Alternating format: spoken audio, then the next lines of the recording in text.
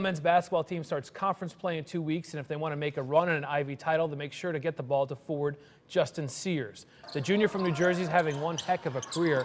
Tuesday night he scored his 1,000th point of his career. The last Bulldog to notch 1,000 points before his senior year was Ed Peterson. He did it 24 years ago. It's a great honor, but it's all about winning for Sears.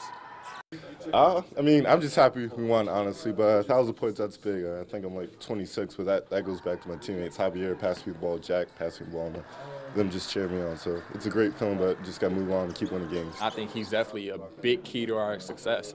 So, we're going to keep, trying to find him in the offense. And like I said, he's a great player, and I'm happy to play with him. He gives you all the credit, of course. Oh, definitely. Definitely. I think that's one thing I like about him is that he's such an unselfish player, both on and off the court. Yale returns to action Saturday, another tough out-of-conference game at Vanderbilt.